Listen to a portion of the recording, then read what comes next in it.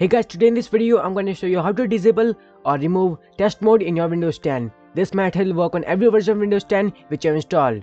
I am Vikas and you are watching VFX Vikas. Before starting this video, like this video and subscribe to my channel. First of all, what you need to do is click on Windows button, then type CMD, then right click on it, select Run as Administrator, then here type the command, then press enter.